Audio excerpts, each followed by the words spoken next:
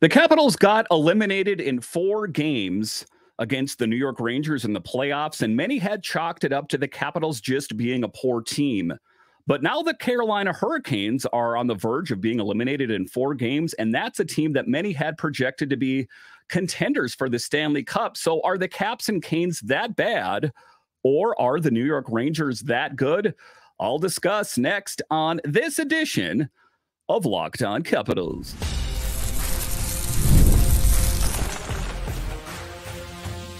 Your Locked On Capitals, your daily podcast on the Washington Capitals. Part of the Locked On Podcast Network, your team every day. Well, hello and welcome into this edition of Locked On Capitals. I'm so glad you decided to join me today. As always, this podcast is free and available on all the major platforms, including the SiriusXM app and on YouTube. And I want to thank you for making this your first listen each and every day. My name is Dan Holme. I've covered the Capitals for the last 3 seasons for Locked On and various other outlets before that. I'm also the host of the weekly show on the Capitals called the Capitals Minute Cast, available wherever you find your podcasts. You can find me on Twitter. It's at DanCaps218. You can find the show on Twitter. It's at Locked On Caps. And the best way that you can help grow the show is to subscribe to Locked On Capitals on YouTube and comment anything down below. Today's episode is brought to you by Indeed. There is no I in team, but there is one in Indeed, and that is the hiring platform you need to build yours. Start hiring now with a $75 sponsored job credit to upgrade your job post at Indeed.com/locked on. Terms and conditions apply. You need to hire. You need Indeed. So in this edition of Locked On Capitals, we do talk about that. The Capitals and the Hurricanes, 2 teams that were going in different directions to start the season and well to end the season. But the Capitals were kind of projected to not do anything. There was no one that really had them projected to make it to the playoffs, but they did it somehow. And then you take a look at the Hurricanes that everyone was singing their praises. But what happened? The Capitals got eliminated in 4 games, and now the Hurricanes are on the cusp of being eliminated in 4 games. What gives? And are the Rangers that good? We'll talk about that a little bit later. We will talk about Brian MacLellan's summer plans for this team. We know that they do need more help in the goal scoring department. What does he have in mind? And then in the final segment, it is the return of Caps Fan Friday. But just to get it going here, talking about the Capitals, talking about the Hurricanes. And this is a bonus episode, so oftentimes I don't speak about other teams, but it's interesting that the Hurricanes are having the same struggles that the Capitals had, and they have a lot more offensive firepower and on paper are a much better team. But talking about Carolina, the Carolina Hurricanes face a tough challenge as they are down 3-0 in their Eastern Conference second round series against the Rangers. They will try to avoid elimination in Game 4 on Saturday in North Carolina. In the first 3 games, the Hurricanes lost by just 1 goal, including a 3-2 overtime defeat in Game 3. So at least they are getting more goal-scoring production, but it's going to be tough. Do I think the Hurricanes have what it takes to rally and take down the New York Rangers? Not likely, as the New York Rangers seem to be a well-oiled machine and are ready for whatever is thrown their way. The Hurricanes have been struggling with their special teams throughout the playoffs.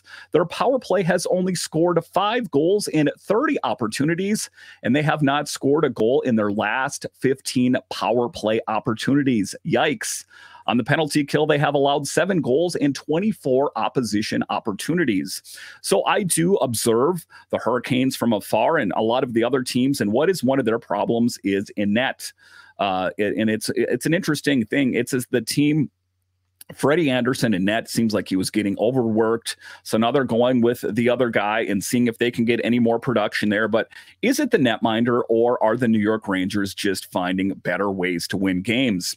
On the other hand, the New York Rangers are on the verge of a second straight series sweep.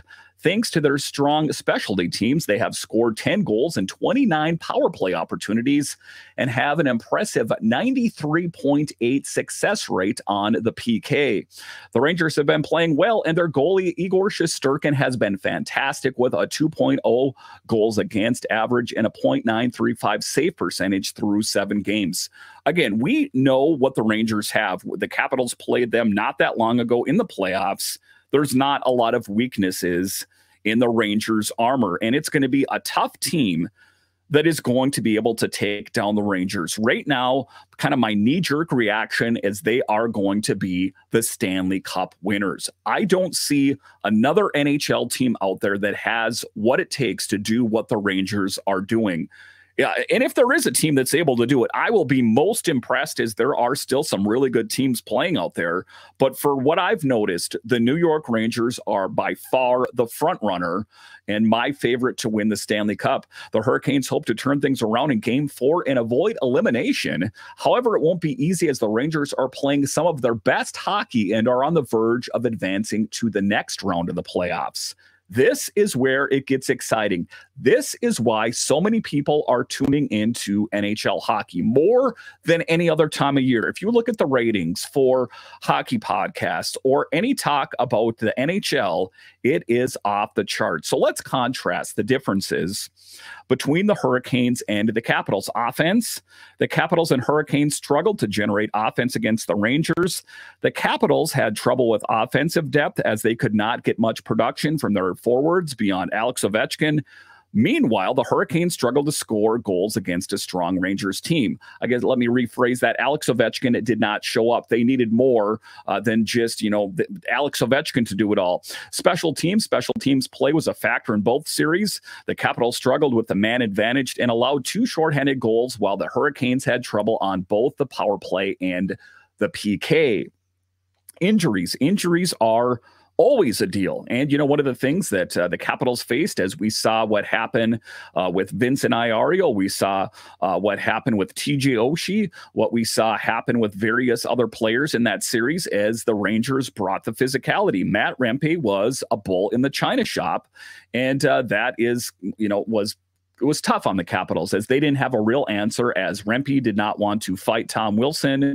And, just to be honest with you, they outworked, outscored, outchanced the Capitals. That is just it. But injuries played a role in the Capitals' struggles, as they missed several critical defensemen during the series. The Hurricanes did not have a significant injuries, but may have been affected by fatigue after playing a tough first-round series against the Preds. So kind of, the wear and tear, and the hockey season is a long one. It's not as long as the MLB season, of course, but it is still quite long.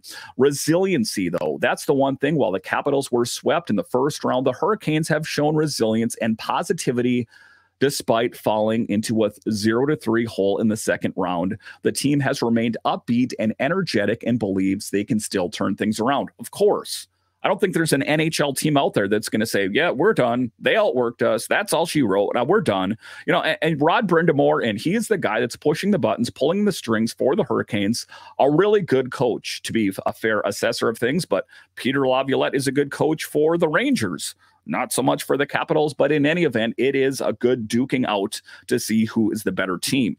So let's rate it as overall performance. The Rangers were a strong team throughout the playoffs, and the Capitals and Hurricanes faced an uphill battle against them. While the Capitals could not overcome their struggles, the Hurricanes are still fighting and may be able to mount a comeback. Again, I would be most surprised if they were able to overcome the deficit that they face against the Rangers. Not impossible, but improbable. All right, so coming up here straight ahead, we will talk about GM Brian MacLellan's plans for this team this summer. We hope. Is there any chance they add that top 6 forward? And what player could that potentially be? I'll discuss straight ahead. Policy Genius is the country's leading online insurance marketplace. It saves you time and money so you can provide your family with financial safety net starting today. And that's one of the things I took care of. I have a wife and kids at home, so I have a life insurance policy in case the worst thing happens and something happens to me, my family will be prepared. Policy Genius helps you compare your options from top companies, and their team of licensed experts is on hand to help you walk through it. Talk to a team of award-winning agents who will walk you through the process step by step. Easily compare quotes from America's top insurers in just a few clicks. Your work life insurance policy may not offer enough protection for your family's needs. So check life insurance off your to-do list in no time with Policy Genius. Head to policygenius.com/lockedonnhl or click the link in the description to get your free life insurance quotes and see how much you could save. That's policygenius.com/lockedonnhl. Are you watching Fox Sports or ESPN on your TV all day? Have to turn down the volume with all that shouting? Make the switch to Locked On Sports Today, a free 24/7 sports streaming channel programmed for you every day to bring you the biggest stories without all the screaming. Locked On Sports Today brings you the can't-miss analysis, opinions, and news streaming 24/7 on YouTube or the free Amazon Fire TV Channels app, part of the Locked On Podcast Network, your team every day. All right, welcome back into this edition of Locked On Capitals, part of the Locked On Podcast Network. It is your team. It is every day. This is a Friday bonus episode talking Capitals in the summer or late spring, whatever the case might be, and what needs to change. We know that it wasn't enough what we saw on the ice. We know that we need to see improvements. But what is GM Brian MacLellan's thoughts, and what needs to change before the fall? The Capitals have much to consider during the offseason, but one crucial question remains: where will they find goal scorers that they need to succeed? The Capitals struggled offensively throughout the regular season, averaging just 2.63 goals per game, the fifth lowest in the NHL. To make matters worse, they lost key players like Backstrom and Kuznetsov and Anthony Mantha due to injuries and other issues, like Mantha getting dealt out to the Golden Knights. Their power play also faltered, ultimately contributing to their defeat in the Stanley Cup playoffs against the Rangers. Those are the things that I think about, and it's Monday morning quarterbacking, and it's, trying to paint it with a broad brush, but how much better would the Capitals have been with Anthony Mantha's goal scoring power? How much better would they have been if Alex Ovechkin found a way to score goals, or, Nick Backstrom? And, we can live our life in the rearview mirror. It's just things that I ponder. Could they have done better? I don't think that ultimately it would have been enough to push them over the top, but maybe they could have, made it a little bit closer. To address this problem, GM Brian MacLellan will explore various options to add more goals to this team. He hopes some of the Capitals' younger players will step up and contribute more to the offense, but recognizes that the solution may lie outside of the organization. I'm here to tell you that the young players on the team are not enough. Hendrik Lapierre, Connor McMichael, even Miroshnichenko, while they are good players, they are not that kind of players yet. They might be, but if you take this team pretty much as is and put them on the ice out in the fall, do you think they're going to compete with the Rangers, the Hurricanes, the Panthers, the Bruins, those kind of teams? I think they'll be good, but I don't think they would be that good. I definitely think they need a boost. MacLellan believes that trades and free agency will give the Caps the best opportunities to add talent and goals to the roster. He aims to improve the team's forecheck, particularly as Alex Ovechkin continues to age and work towards breaking Gretzky's all-time goals record. While TJ Oshie's departure also a possibility this offseason, the Capitals must reduce the pressure on Ovechkin. He did the improbable, 9 goals between the beginning of the season and the All-Star break, and then turned on the Jets in the second half, picking up 31 goals, but that is not something that should lie on his shoulders. I would love to see Alex Ovechkin get 30 to 35 goals next season. But, I understand that it's not going to get any easier with time. I understand that we might not see TJ Oshie in a Capitals jersey again, so they are going to have to widen the lens a bit. MacLellan has been searching for a young top six forward for several seasons, but the market has not been favorable. However, with more cap space availability this offseason, the Caps may be able to target more prominent names to add their offensive firepower they require. And to close out this segment, I'll talk about some of the biggest fish out there. The Capitals are eager to build a more dynamic and productive offense, and Mac is determined to find a way to achieve it. That's what we're hoping for, but I've heard it. And at the end of the day, it kind of turns into lip service unless those talks turn into actions. I want to believe that the Capitals are going to do more. I want to believe that Brian MacLellan can find a way to finagle things to get a big name to this team. But again, the thing that's always been apparent about Capitals fans and, Brian MacLellan and Ted Leonsis is that they're having a hard time letting go of those pieces that are now too old to contribute or contribute like they used to. I mean, take a look at it. I've talked about that in the show. Nick Backstrom, they would have been much better to get rid of Nick Backstrom right after the Stanley Cup, because now what is he worth? And I'm not talking about the man, but what is his NHL worth? Zero. TJ Oshie, a dynamic player, huge for this team, back issues galore, might not ever play hockey again. What is his value? Zero. And say he is able to find a way to muster and get back into play. We know that those back problems, unless he has some kind of surgical intervention or something of that nature, is something that's going to come back and be an every year thing. So those aren't things that are going to go away. So the Capitals will need to go outside of the organization and seek those big names. They just have to. And, taking a look at some of the names, let's kind of just look at a wish list here and see what players those could potentially be. Taking a look at center, I spoke of Steven Stamkos. Right wing, Jacob Voracek. Defense, we're not looking at defense so much. Sam Reinhart. Center, Jake Gensel. You take a look at Adam Henrique, Anthony Mantha. That's not going to happen. Tyler Bertuzzi, Teuvo Teravainen.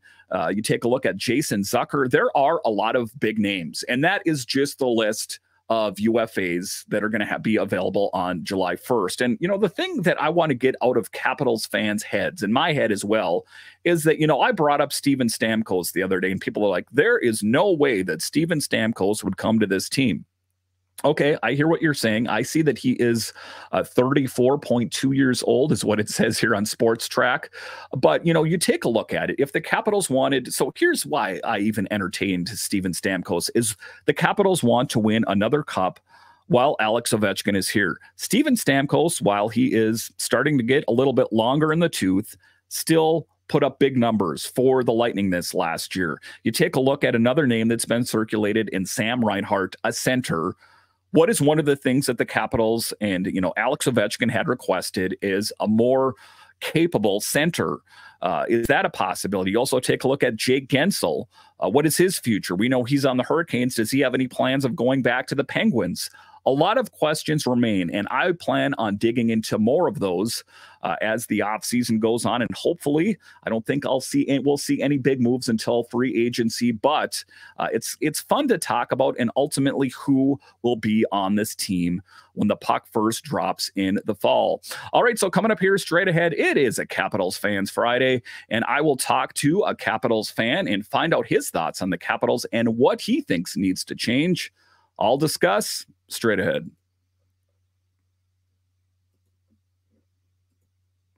There is no I in team, but there is one in Indeed, and that's the hiring platform you need to build yours. When you're hiring, you need Indeed. Indeed is the hiring platform where you can attract, interview, and hire all in one place. Instead of spending hours on multiple job sites searching for candidates with the right skills, Indeed's a powerful hiring platform that can help you do it all. We streamline hiring with powerful tools that help you find matched candidates.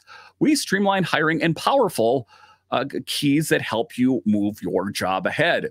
With Instant Match, over 80% of employers get quality candidates whose resume on Indeed matches their job description the moment they sponsor a job, according to Indeed US data. So if you are a person that is involved in HR, whether it's hiring or firing, take a lot of the stress out of your job with Indeed. Start hiring now with a $75 sponsored job credit to upgrade your job post at Indeed.com/locked-on.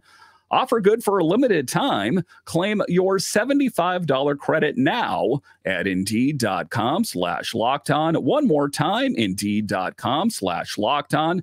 Terms and conditions apply. You need to hire. You need Indeed.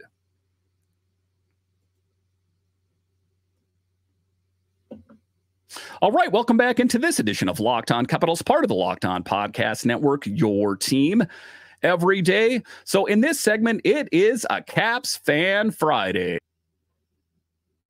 All right, it is a Caps Fan Friday. In this episode, we have Matt from Maryland. Matt, thanks for joining me on the show.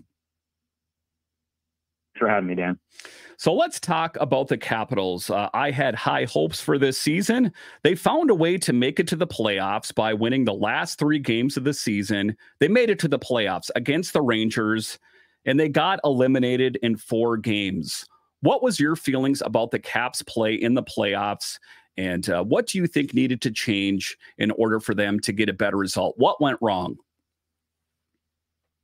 Yeah, so I mean, going into the series, I was excited to watch our guys in the playoffs. Didn't exactly have too high hopes. I think, top down, like I've about just seeing Ovechkin's play with 0 points, 0 assists, disappointing, kind of top down. And then I really think that if we were going to have any chance in these playoffs, we really needed Charlie Lindgren to really kind of steal some games for us. And I thought he played solid, but it wasn't that great play that we really saw a lot of through the years. And I thought it was great to see, McMichael score, Lapierre score, and those things that really gives me hope for the future. It was a disappointing way to go out, but seeing guys, our young prospects, Calder Cup champions, as in Lapierre and McMichael score, gives me a lot of hope. And maybe if the Carolina Hurricanes end up getting swept, maybe that makes our loss look a little bit better. But overall, I was excited to see the team play. Disappointing way to go out, but I think that they outperformed my expectations for the year, so I was pretty pleased. So would you consider this last season a success, given the fact that they did make it to the playoffs, defying odds, defying expectations? They had to win the last 3 games of the season. Would you summarize the last season as successful, or was it a lost season given the fact that the Capitals were eliminated in 4 games? Yeah, Dan, I think, I think I would consider a success. With a first-year head coach like Spencer Carberry coming in to this team, there were so many question marks. You see with the centermen that we had to start the year, Backstrom, Kuznetsov, and Strome and Dowd, where we ended up with so many different people being plugged in. I mean, the team that we started with and the team that ultimately won those games down the stretch to enter the playoffs, a completely different team, I think. Carberry did a great job with the players he had. I think after the slow start, I was really pleased to see how Ovechkin turned it around and was able to get that 30-goal mark. And, I don't think anybody really had this team doing much. And the fact that they were able to get into playoffs, I think it was a successful season. Proud of the guys, and I'm optimistic for the future. So let's talk here about Alex Ovechkin, an interesting guy. He got off to his slowest start in the goal-scoring department, and then in the second half of the season turned on the Jets, finished the season with 31 goals, but then was pretty much non-existent. Give me your thoughts about Alex Ovechkin's struggles in the playoffs and ultimately what was behind it. Was it just his play? Was it that the New York Rangers had him wrapped up? They were covering him, double covering him. What was wrong with Alex Ovechkin in the playoffs? Yeah, I mean, I think in the playoffs, I think if we look at the year as a whole, we see that, Ovechkin's been able to have that constant centerman play from either Kuznetsov or Backstrom throughout the majority of his career. And this year, that really changed with Kuznetsov entering the player assistance program and him being thrown in with either Strome or McMichael, whomever would be on that top line with him. I think when you get a guy coming into his age, there's going to be cold streaks, there's going to be hot streaks. And he had a really rough start, but then, after the All-Star break is when you really turn it on. And that's when we got to, see a lot of vintage Alex Ovechkin. And I think you can attribute his poor play in the playoffs to one, the Rangers are one heck of a hockey team. I mean, you can see what they're doing in the Carolina Hurricanes. And with Peter Laviolette being the coach of the Rangers, he knows, what to do to shut down Alex Ovechkin. I think they did an excellent job with that. And I think also you've discussed it on the show, but the team was basically playing playoff style games the past month or so this season did. And I think that wears down on a lot of our older players. And I think that probably had a bit of an effect on Alex and his performance. And it's disappointing, but I think you can attribute it mostly to probably a little bit tired from the long season, as well as just the great play from the Rangers. So let's talk next about the netminding situation, an interesting situation as Darcy Kuemper was projected to be the starter. He posted some of his worst numbers ever, and Charlie Lindgren was the guy that took over the reins. So it's an interesting position. Chucky has 1 year left on his deal, $1.2 million, something like that he makes. And you take a look at Darcy Kuemper. What goalie should stay and what goalie should go? Or do you think the Capitals should just kind of sit tight with who they have? Or should they see if they have a better option in Hunter Shepard or Clay Stevenson? Yeah, it's going to be a real question for Brian MacLellan and the rest of the coaches and management. You can see with what we had in the past with Vitek Vanacek and Ilya Samsonov, the just inconsistent play from them. And I think that, the 2 summers ago, Brian MacLellan decided to go out and make a splash by trying to sign Darcy Kuemper fresh off of his Stanley Cup victory at the Colorado Avalanche. And, I can appreciate him, seeing the need that we had there in goaltending and trying to make a splash with a player like Darcy Kuemper. And, now we find ourselves in a very difficult position with signing Kuemper to that $5 million and change contract. He still got 3 more years on his deal. And his play this year was, very disappointing. Let's call it spade a spade. He wasn't himself, and it was difficult to, watch him out there. I think back to the game in Arizona where he let in how many goals in the first few minutes of the game. It was just hard to watch. But on the bright side, we get, the great play from Chucky, which was a lot of fun to watch. He stole a lot of games for us. Without Charlie, I don't think we would have even sniffed the playoffs. So it's a difficult thing to see where does management go from here. It's going to be difficult to move on from Kuemper with his contract and the term he has left on it. We'd obviously have to eat some of that deal. And with the way, Hunter Shepard and the depth we have in goal, I'd ideally like to see us move on from Kuemper. But I think that, I would assume that the management will keep the tandem going into next year. Maybe Kuemper will have a bounce back year.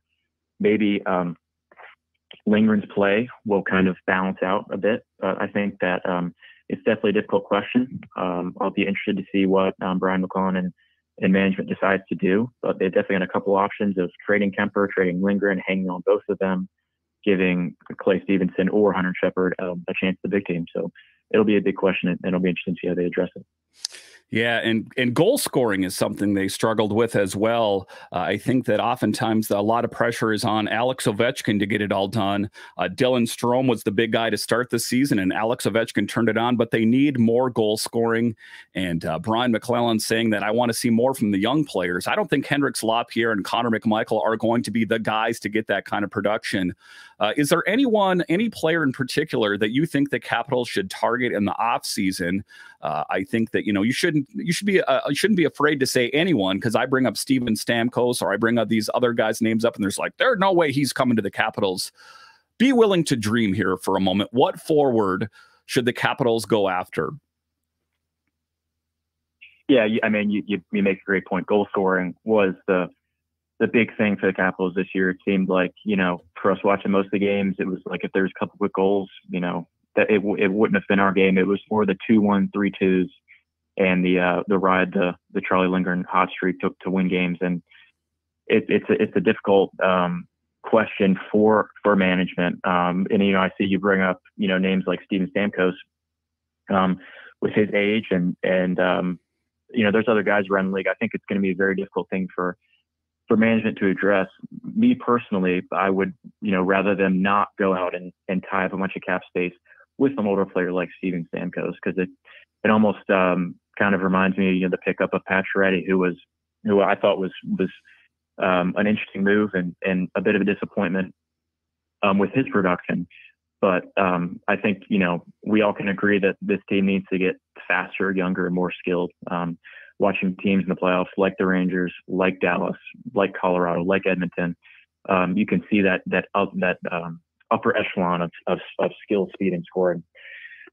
I think it's interesting to see a guy like Mitch Marner with his disappointing performance for the Leafs in the playoffs. I have to assume that there had to be some sort of injury or something with him. And he's young, he's in his 20s, but that $11 million price tag is quite a lot. So I don't really, I don't know the answer for who they need to get. If they were to get somebody, I'd like them to be younger than a Stamkos or somebody else. But I want this team to be looking towards the future. Clearly, watching, it was nice to see them get into the playoffs, but they're clearly not a Stanley Cup contender with the current form. So, getting good assets, getting guys like Ryan Leonard to come up. There's definitely a bright future with the way LaPierre and Michael have progressed this year. But I would personally like to see them stay away from signing the older free agents and try and continue to get younger and more skilled. All right, Matt from Maryland, I sure do appreciate your insights, and hopefully we can chat again soon.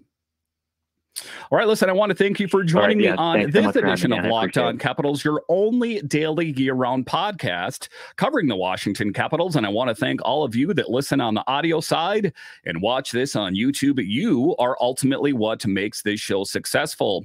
When you're done here, head on over to Locked On's 24/7 streaming channel, available on the free Amazon Fire TV channels app and on YouTube. All right, once again, I want to thank you for joining me on this edition of Locked On Capitals, part of the Locked On Podcast Network, your team every day.